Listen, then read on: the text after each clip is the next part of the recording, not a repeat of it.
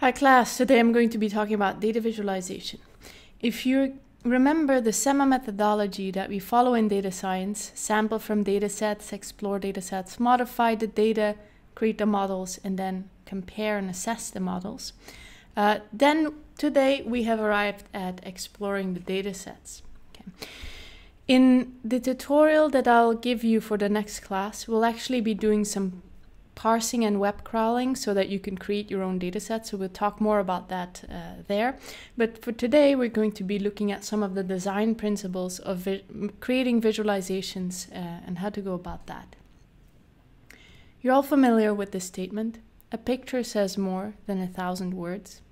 If you were to describe this using pixel data, using a few sentences, there's really no way to really convey how this looks except with a picture. So we want to leverage this and use pictures to create, to convey information and patterns that may not be so apparent by just looking at numbers. Okay, pretty straightforward. Right, so the same principle goes for graphs. This is a graph of the world population in 1950, 2017, and projected for 2100.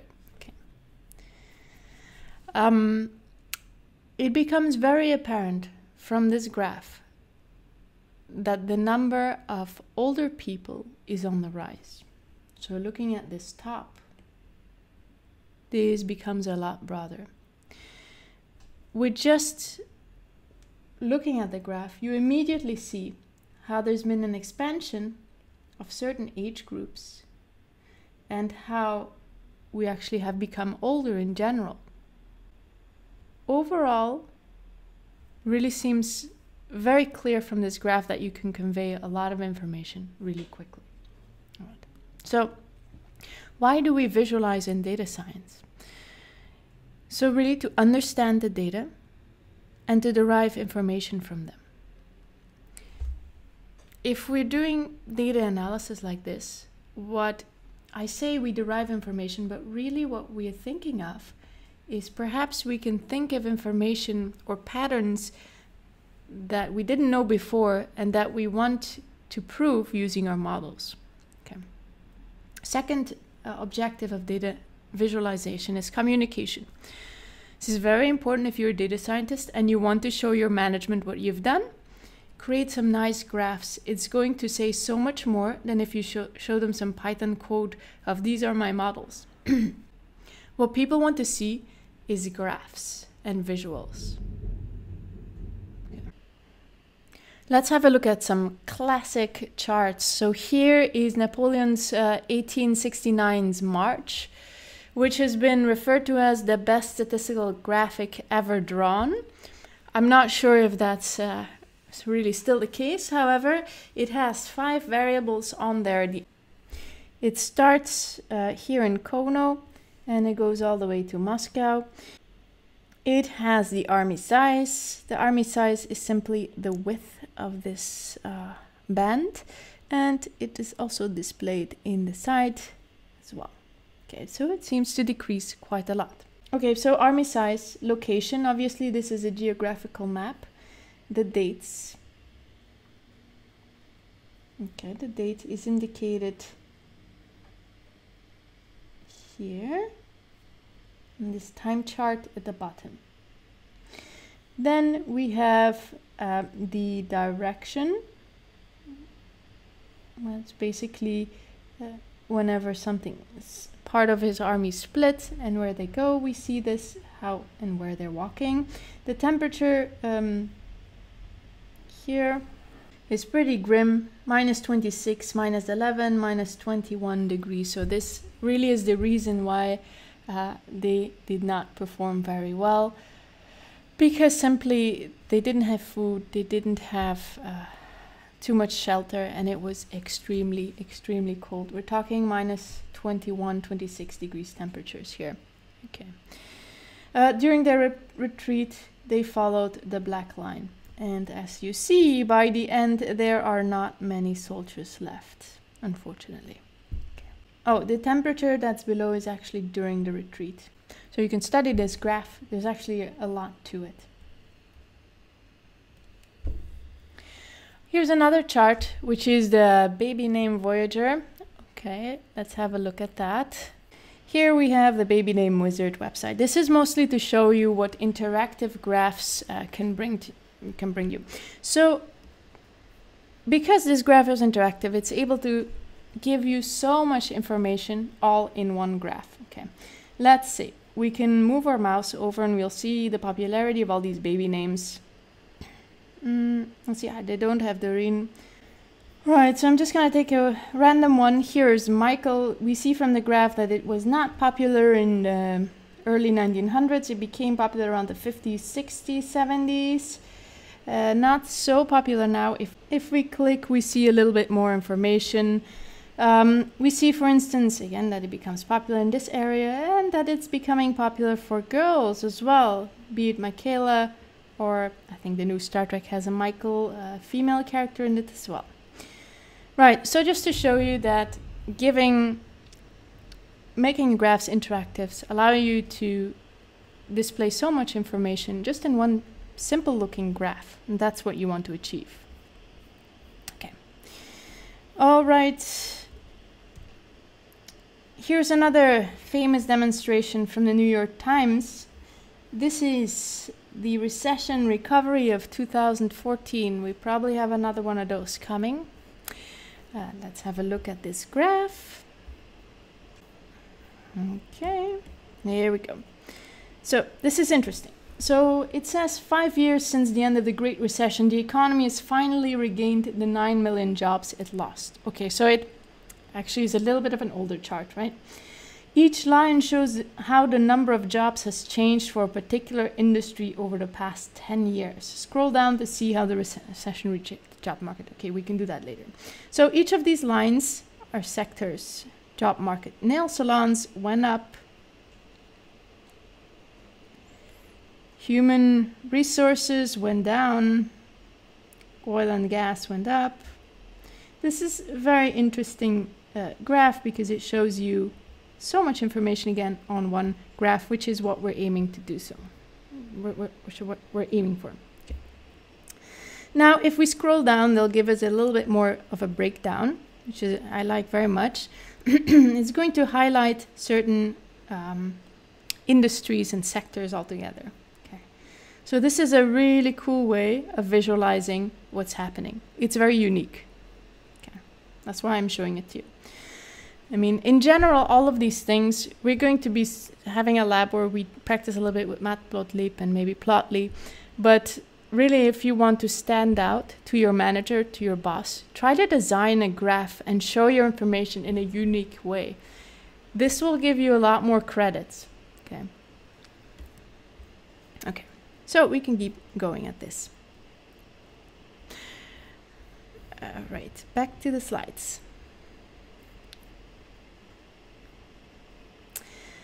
Right, so what we're going to go over with you is some best practices when designing graphs. Whenever we want to make a graph, try to start with a question. What information are you trying to communicate? What is the goal of your visualization? Then you'll want to ask you what data do you have available? What kind of detail do you need to go down to? Do you need to have detailed graphs separate? Can it be interactive, like we saw with the baby names? And how can you use other data to supplement your data? This is also kind of an ingenious thing where you can show that you go beyond. You don't just take a data set, you merge your data set with something else, then your approach is going to be that more unique. Okay, so let's go over some of the core principles. Okay, this may all sound basic, but we are in a design school, so we're going to look at some of the design principles. Okay. Reduce clutter. Even though you have this new software that makes your graphs look 3D, don't add unnecessarily lines or 3D if you don't need to, right? Nice and simple, like the right-hand side conveys the information just as well and maybe even better than the other table. Okay. So just beware. Do you need shadows? Do you need the 3D if it's not helping the information? Do you need any complex animation if it's not conveying animation, really a data feature. So if just ask yourself, does this extra decoration add more information? Does it reveal more information or not? Okay. In general, just reduce table chunk. Okay, so we talked about this. Dynamically reveal some structure or features can really help you to reduce the clutter in your graph, but still keep all the information in there. We have some encoding schemes that we can use as well. So what does this mean? In my graph, I can use things like the position to show elements. Geographical position would be the easiest, but it can be a scatter plot, for instance. We can use the length of lines to make a distinction. We can use the angle in pie charts. We can use connected elements or not. We can make things sloped or not. Change the area, the size, the volume of something, the shape for categorical data, or contain them in groups. Okay. Then we also have color schemes, right? So we can change the density, saturation, the hue, so making it a totally different color, or use different textures. Okay. Not all of these are equally good to use. Some of them are more accurate. Okay. What does this mean? The position of elements is the most accurate. Okay, something is here, something is there. You realize it's somewhere different. Length is also pretty clear. You can easily see how much they differ if it's the same difference. Angle can be okay as well, a bit less clear maybe because it becomes harder to perceive. The area is a lot less easy to see, as we'll demonstrate in a minute. Volume is even harder. And then colors and density all have their own problems, as we'll look at in a minute. The area. Tell me, how much bigger is the right image? Think about this. Is it 4 times bigger? You think it's 4 times bigger? No? Okay. Those of you who thought it was 4 times bigger, it is not 4 times bigger. Okay. So using area makes it actually quite hard to estimate just how much times is element B bigger or smaller than element A. Right? So that's why we don't really consider it to be accurate to represent data. Okay. Here's another one. Which one is brighter? And how much brighter is it? Can you really quantify that? Is it 10% brighter? Okay. Can be quite unclear. For those of you interested, these are the color values that we use. So the right one is a little bit brighter. So when we're using brightness to indicate different elements, then we can really say that the ratios are more important than the actual magnitude, right? The fact that it's 144 in the previous image, really, that's not something we know. However, we might be able to say, if we have this scale, this legend, that this is maybe double as bright as that one compared to this one. You know, maybe if we divide this into chunks, we might be able to use it. However, it remains a little bit elusive. Okay. Here's another word of caution. Sorry, the image is a little bit blurred here. Be careful with 3D, and especially 3D and pie charts. Okay. In this case here we have, now it looks a little bit like a smiley face. Now we have, it's probably 120-degree angle. Okay, so all of the elements are equal. What if we flip the pie chart and make it 3D? Does it still look like this one is equal and 1/3 of the pie? No, it doesn't, because 3D deforms your images. Okay. So whenever you can avoid 3D, really do so. Right? It's not considered to be good practice to do pie charts in 3D. Right, this reiterates the statement. Here you have some elements. It could be a TS&E projection, something we'll see later on. The same three groups of clusters of points are represented from a different perspective. Notice how in this perspective it looks like these elements are all close together. Here it sort of looks like they're equidistant. Here these are more close. You know, using 3D can really screw up, mess up your perspective. Okay. So what works better? Just project each of the axes separately. I know it's a lot more data, but that's the only way you're getting a real accurate perception. Unless you make your graph interactive and make it turn around so people can actually see it. Okay. So this would be, on the right would be the better solution. So another design principle in, I would say, increase your data to ink ratio. What does that mean? To the same graphs on the top and the bottom, depicting the exact same thing. The top one has a lot of ink, right? It has the frame, it has the background. It's really all not necessary. It has a little border around the legend, not necessary. Okay, so make it just nice so the data really pops up. Okay. Less inked if you can. So basically avoid unnecessary containment of legends and borders around graphs if you really don't need to. If you need them for axis labels, that's a different story. You really need them. So avoid heavy axes. Avoid error bars and glyphs if you don't need them. Okay. There's a lot of things to avoid here. This is another image talking about chart chunk, something we started with. There's no need to have all these lines. Take something that's more clear to separate these bar charts here. For instance, just use gray values. Here in the bottom, we have four different elements, and the elements are varied in both the shape and the color. There's no need to change both the shape and the color, because people might here think that these two elements actually have some similar properties and they may not. So just use color and be done with it. Lots of different colors together can also be confusing for reasons that we'll mention in the next slide. So try to be concise. Right, so when you use color, check something called Brewer palettes. You might have heard about this.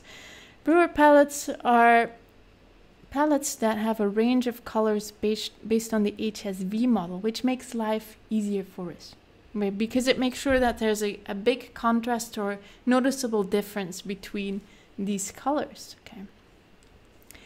So avoid the use of hue, because that really doesn't work very well. In these brewer palettes, we have different types of color schemes. Color schemes will have colors that match together nicely visually, but also work well to represent data. So depending on the type of data, you might have qualitative data, separate classes that have nothing to do with each other. Okay. So then you just give them very different colors, each of them. If you have sequential data, you can use a color scheme like this one. Goes from light to dark. If you have divergent data, let's say whereby this side of the spectrum is very different than that side, they're like opposite, but they're related, they're opposite. Then you can use one of the diverging color schemes. Okay. So something to consider, don't just use the standard color schemes, but have a think about what makes sense for your data. Right, so which letters do you see in this graph? It's really too bad that we're not in class, because we always have a few people who don't see any of this because they're colorblind. Okay. 10 to 20% of the population are red-green colorblind. Okay. So I see 74, I think. Is there another number to be seen? Probably 74. 21, maybe? Okay. Colorblind happens mostly with men. but 1 in 200 of women will also be colorblind. Okay. What happens is basically what falls out, the red and the green of the color spectrum sort of dampens and you're not able to see it. Okay. So when you're making graphs, please don't use red and green labels. It's something we might not think about, but 10-20% of people may not see what you're meaning. And if your boss is colorblind, he might not want to admit it to you. So that's just, or he might not even know that you're using green and red. Okay, so you can actually wonder why people made traffic lights red and green, right? Okay, so I have some friends, my cousin actually is colorblind, and he just memorizes. He knows the top light is the green one and the red light is the bottom one. That's it, right? Yeah. Okay. All right, so back to charts. We should integrate the text and the graphics. Okay, so when people read research papers, I need to read a lot of research papers to stay on top of things. And people don't read the entire research paper always. What you do is there's a way of reading it where you read the abstract, then you scroll through to see the titles and the graphs, then you do another pass and you start reading more and more. So there's certain ways to read papers, for instance. The same goes for reports. People's eye go to the graphs, and when they look at the graphs, they want to be able to understand the graph without having to look where in the text the graph is cited and explained. So graphs should really be self-explanatory. And the way you do that is by integrating text in them. Okay. So it will make them stand alone. Always, always, always put the axis label. Okay. I can't tell you how many times students come to me and they have been working for 2 weeks straight, working hard to optimize the training of their neural network or whatever, and they show me a graph that they're very proud of, they've worked a lot on, and it's sort of a line and it goes down, right? And they just start explaining to me, and they don't tell me what the axis labels are. Okay, so it's something that, because you've worked a lot with this data, doesn't mean that the other people know what your chart is going to look like. So always put your axis labels. I know it's sort of a hassle because in Python you have to be like set axis label and you have to type it, but still it saves you work. Also afterwards, if you come back to the graph and you've forgotten what it might have been, it has labels so you can understand it. Okay. So there's some Gestalt principles that we can find in psychology, and they really say that the whole is more than the sum of its part. Because our eyes detect a limited set of visual characteristics, we unconsciously group them. So also keep this in mind, that we can use grouping to make our data clear. So if we have elements here that are colored, our eyes will consider them as groups. This will be seen as groups. This will probably be perceived as a rectangle, while it is not a rectangle, and this will be considered as a circle because we have this principle of closure. Okay. All right. So just keep in mind that you perceive holistically based on these principles. So it's important that if any of these things are present in your graphs, you know that people will perceive them as a whole. Okay, so we have something called pre-attentive processing. What is perceived without dedicated attention? Okay, this is related to the previous thing. We can make things stand out in very basic ways. Give it a border, change the symbol, put a box around it, give it color, change the saturation, make it 3D. However, these kinds of graphs are not graphs that I often see in my classes. So it's worth to think about. How can we actually, sharpness, that's a nice one. How can we actually change dense cluster of things, change the properties of one of the elements to make it stand out more if you want it to draw attention. Okay. All right. So we've almost made it through all of the design principles. So whenever you present data, always think, who is your audience? How detailed do they want to see the data? Do they have technical background? Do you have to break it down? Sometimes it doesn't work well to impress your audience using fancy words and acronyms. Oh my gosh, they use so many acronyms here in Singapore. It's one of Elon Musk's principles. He sent a very angry memo about that once. He does not allow the employees to use acronyms. And the very simple reason is that whenever somebody is talking about an acronym in a meeting, maybe half the people don't understand what he's talking about, but nobody's going to dare to ask because they might look foolish. Okay, and this happens to me as well. And I feel like in Singapore, they use so many acronyms. Oh my gosh. So be considerate. Always explain your acronyms or just avoid them if you don't want them, okay, if you don't really need them.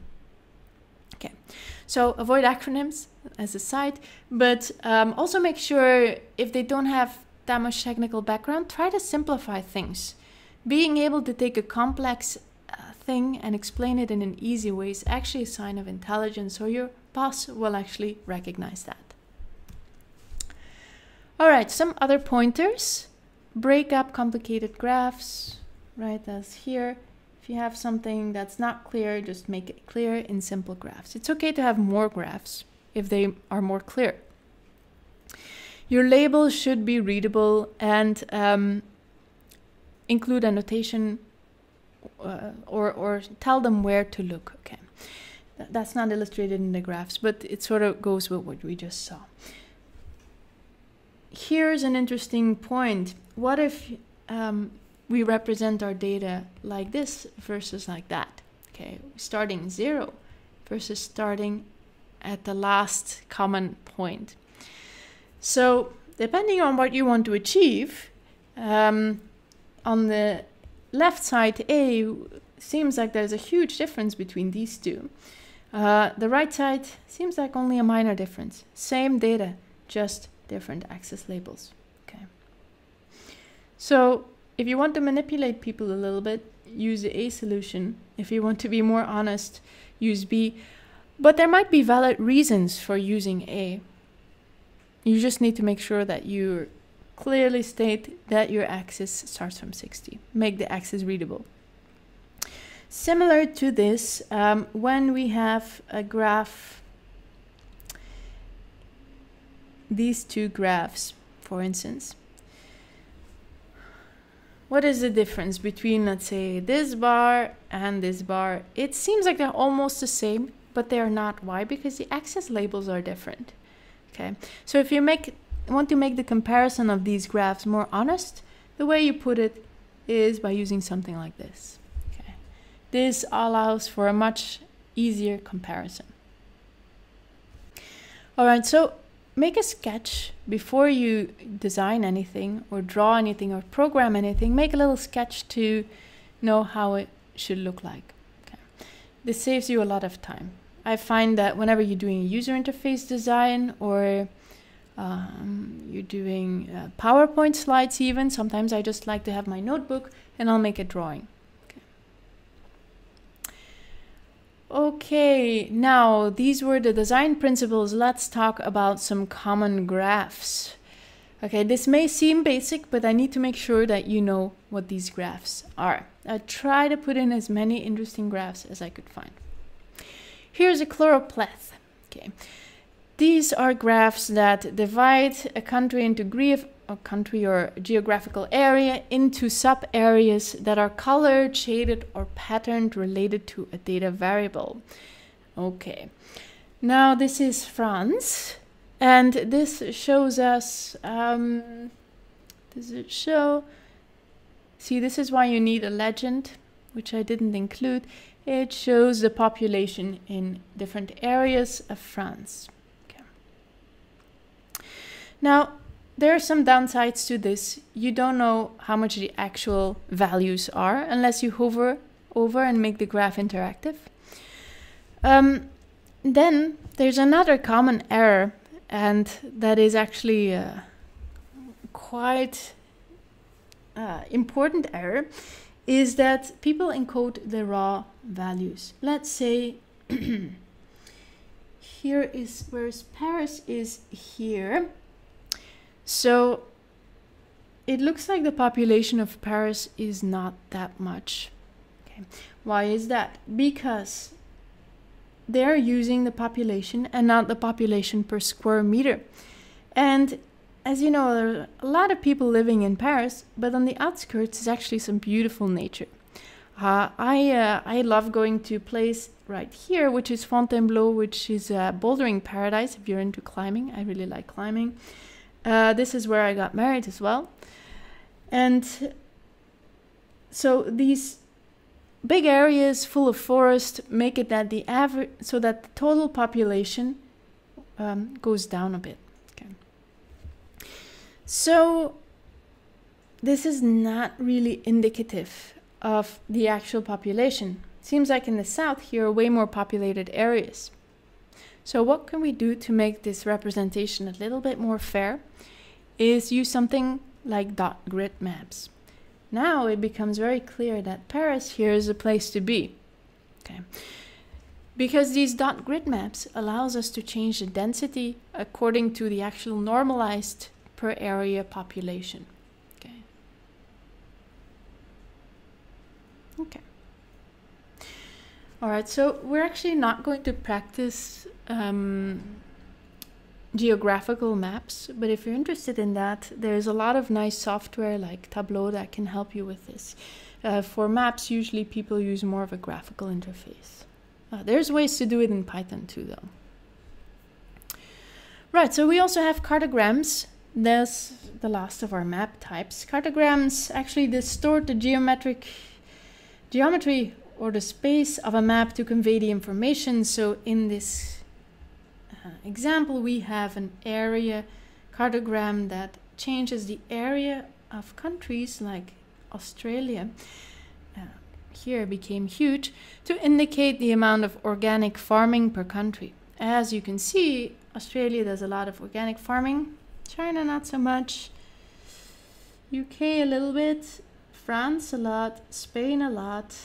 Okay. And then becomes hard to see. Italy a lot. It's a bit distorted, so I'm not sure I'm such a fan of this area. There's also a thing called distance cartogram that actually is going to change the distance between countries. Okay. All right, so let's look at another type of data, temporal data. Here's the Tesla stock price. Oh, really? This is really old. Really old, 2 years ago. I should replace this. As you know, there's been a Tesla stock split, so it's now divided by 5, and we're actually around the same range, again, of data 2 years ago, but because there was a stock split. So, that aside, here is a connected scatter plot, sort of like a time series, the most common way to represent time data. Here is an area chart. I like area chart. My preference personally, of course, depending on the data, would be the stacked area charts, which sort of overlays different of these time plots so that you can see the relation between them right away. It allows for very easy comparison of data. As you can see everything. In the first one, it's also cool, but because of the, you see, some is in the background because it's occluded a little bit. So this is an area chart. Then we have arc diagrams.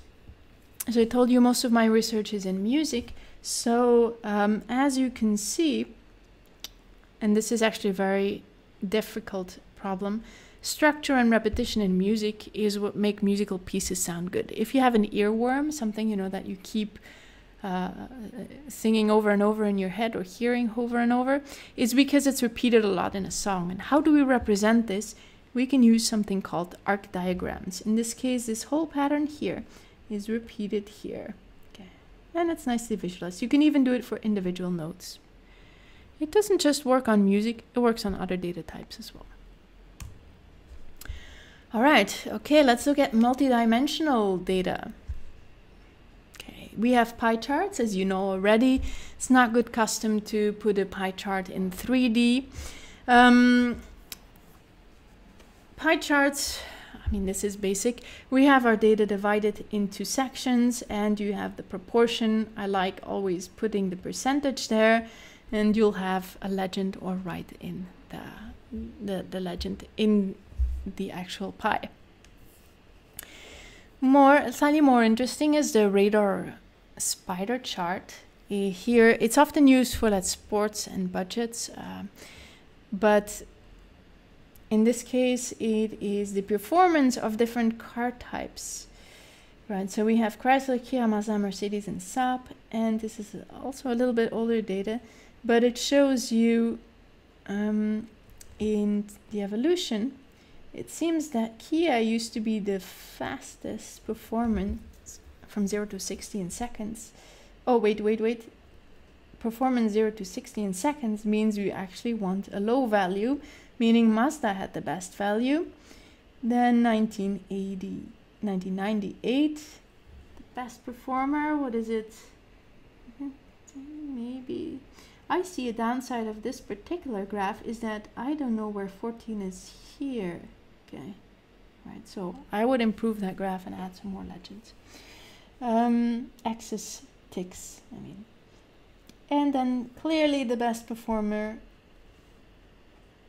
after, oh no, 1, 2, 3, it's a tie. It's Mazda and Kia performed best in 2004. Okay. This kind of chart is also used for player statistics, like in cricket, for instance. We use it in gamification as well. As you know, I'm director of Game Lab, and we have something called an octalysis analysis of games, where we have these spider charts. And when you're thinking of designing your game, you create this chart, and it'll have like different characteristics that you want to achieve, like interactivity, social awareness, violence, whatever. And you'll make a profile of the type of game that you want to achieve. Yeah, if you're interested in that, just look up octalysis. Okay. All right, usually it's used when you have more than 5 values that you need to compare and visualize. I personally think it's a quite dynamic chart, so it's pretty cool. Okay. Histogram, I mean, this is a basic one from your statistics class. It shows the distribution of data. It uses rectangles which have a bin size. The bin size is the width of your rectangles here, and this also drastically changes how your histogram looks. This particular one shows 2 histograms combined of blood pressure, the systolic and the diastolic blood pressure. Okay. Very often in histograms we use this to show there's a normal distribution of data, and we find these Gaussian curves. Okay. So if you're making histograms, experiment with different bin sizes. It can actually quite drastically change how your data looks. Another classic is a scatter plot. Just displays values for 2 variables of a set of data. In this case, we have weight versus height. This seems to be of humans, small humans. I don't know who's 1 meter high. Must be children. 2 meters high, and yeah, not too bad body mass index here. Okay, so scatter plot.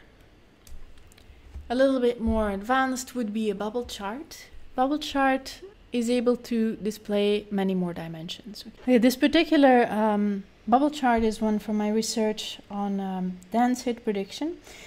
I like it because this was done with Google API. It was called a motion chart in Google API, and it has many variables. So first, it allows you to select which variable you want on the loudness, on the X and the Y axis. In this case, we have music duration, so the length of a song, and the loudness of a song. And these would be all the hit songs. Yeah, the hit songs from that particular year. This year is 2012. We can actually play the timeline, and the bubbles will move over the chart to show the characteristics in time. There is another variable, which is the size of the bubble. The size of the bubble is the timbre, And the color is the tempo. So red ones would be fast songs, so mostly slow songs. Okay. It's cool to see the evolution over time. I seem to have a problem with my API. I think I need to update my code and my API developer key. I'll see if I can do that so you can click the website. Bubble charts do not need to have this time series dimension. Basically, they're scatter plots which have an additional volume or color dimension to add yet another variable to your data representation. All right, this leaves us with hierarchical data. Here we have ring diagrams. This one is from the Daisy Disk software, which is actually quite cool. It'll tell you how the space on your hard disk is used. So this would be my my root folder. This is my home directory folder. These are some system folders. Within the home folder, I have everything in another folder. And this folder is split into Dropbox here and others. Each of them are split up again. So I really like this. This is a very nice dynamic visualization of hierarchical data. You can try it yourself. It's quite nice. If you click one of the rings, you'll actually zoom in more and get more details. There's tree diagrams, pretty simple. Tree diagrams, also called dendrograms, and they're nice for representing clusters.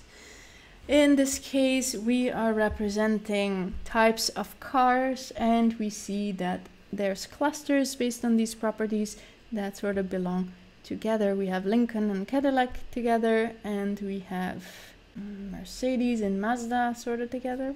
Okay. Right, so you read this from the left to the right, and it forms a hierarchical structure. It's pretty straightforward.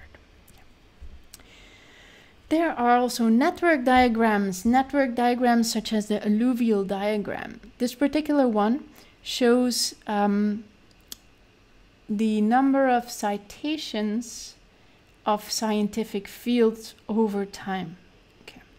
Each significance clustering for the citation networks in the years 2001, 2003, 2005, 2007 occupies a column in the diagram and is horizontally connected to preceding and succeeding significance clusters by stream fields. Each block in a column represents a field, and the height of the block reflects citation flow through the field. Okay. So here you see that citations of molecular biology actually refer to neuroscience, and that papers in medicine, for instance, will partially cite molecular and cell biology, and also, what is this one? Infectious diseases, etc. So it's a nice flow diagram. It shows how things are connected. So this is how different papers from different fields cite other different fields, and of course how many citations and references there are in each field at any given time. So how many citations there are sort of shows you the importance of the field. Okay. So one thing you could see is that neuroscience actually became quite important in 2005. All right, we have node link diagrams. Node link diagrams represent nodes as dots and links as line segments to show how data set is connected. Okay. In this case, what do we have? We have an organizational diagram. Okay. This is a network of company sales. We have our executive, manager, partners are the blue ones, and advisors, partners, associates are these. So this graph shows how who is recruited by who.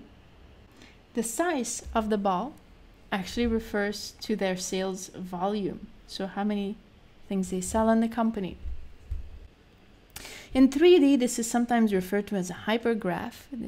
I think there's a very cool Java 3D library, hypergraph, which allows you to make these sort of connections in 3D. Right, so we also have matrix representations also network diagrams because they connect multiple variables.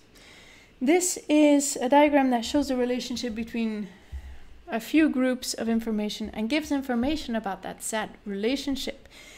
In this case, we have the times of day and the times and the weekdays, and each weekday we know when something happens. Okay, so it shows the connection between two variables and gives information about what said relationship is about.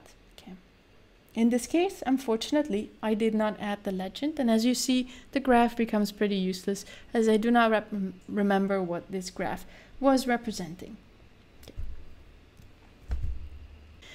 Okay, here is a human genome. They use circus, which is a sort of circular representation that shows the repeated genes. Okay, as you know, genes have self-similarity, and they are repeated within the genome. So this actually shows this is sort of a variant of the arc diagram. Okay, so Circus, here's a web page, is a software library that allows you to sort of visualize these kind of ring network diagrams on genomes with all sorts of data, really. So I'm not a genome expert, so I can't tell you what these colors represent. But have a look around if this is something that interests you. They have some example data on their website. This is a visualization of how customers flow between brand and car segments. Right, interesting. They go from a luxury car to, well, it's a little bit too small to see. Okay. Customer flow. Okay, here's an example. They go from Chevy to luxury utility. People use this for urban planning, for political debates, how the preferences flow, the global flow of people. Here's the migration in planet Earth, also interesting. Okay, so if you're interested in this, check out the software library. Okay, back to the PowerPoint. I think this is our last example of visualization. Oh. So that just leaves me with showing you a few tools that you can use to make visualizations. So there's Tableau, which is a very famous presence in data science. There's a big focus on Tableau on business intelligence, the whole business intelligence cockpit idea where you can keep an eye on your company by looking at the levers. It's sort of like a cockpit, you know what's going on.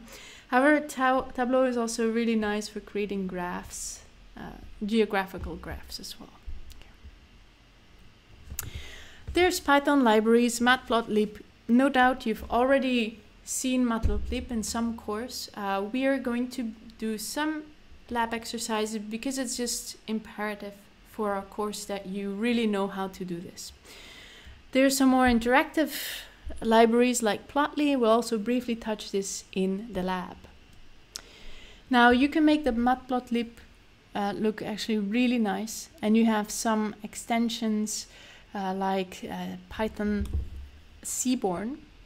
Seaborn is meant for statistical plotting, but it comes with a lot of preset styles and color palettes, so you can make it pretty nice. So it's built on top of Matplotlib. So again, it's important. We all know those commands. ggplot. Okay, ggplot I have used in the past to do some visualizations for my research. Why? Because it's actually an R plotting system. You know R.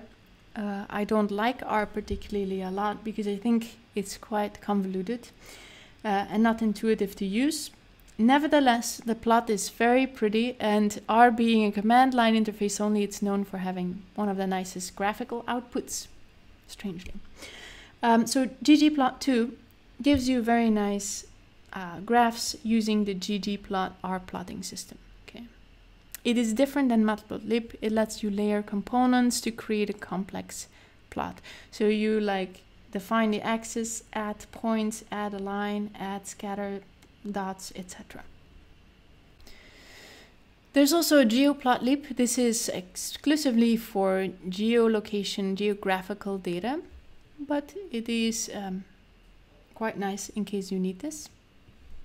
Mapbox, also very intuitive. This is not Python.